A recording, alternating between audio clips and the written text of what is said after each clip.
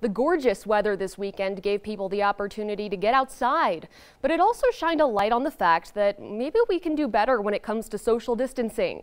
6 on Your Side's Steve Dent talked with a local bar owner who's concerned that we aren't taking COVID-19's high risk of transmission seriously enough.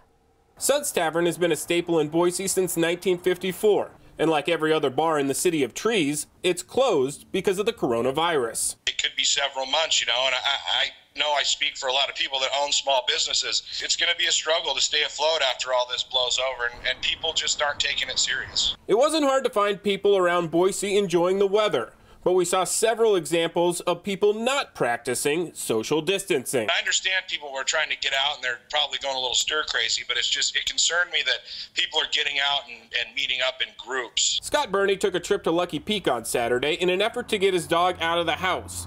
But he says there were so many people that Burney came back to Boise without even getting out of his car. Every little lean-to was full of people having picnics, and dogs running all around and people running around everywhere, and I was just surprised. To make matters worse for Scott Burney, he worries for his father, who has a terminal lung disease. These people don't think about that kind of stuff. I can't go over and see him, until this stuff is over. That might mean I might be able to see my dad for several months. So Burney asked people to take social distancing seriously in an effort to slow the spread of the coronavirus, which is having a major impact on Scott Burney's life. People need to stop worrying about themselves and start thinking about other people. And if you're thinking about traveling further north, we've heard from leaders in Stanley, McCall, Cascade, Donnelly, Garden Valley, Crouch.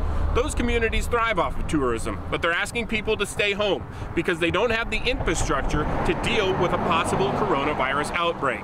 It's an interesting time, but a time where we all need to do our part. Steve Dent, 6 on Your Side. The owner of Suds Tavern also tells us he'd like to see more of a regional or statewide approach because while the bars in Boise are shut down, people can head over to Garden City, Meridian, and other areas if they want to visit a bar.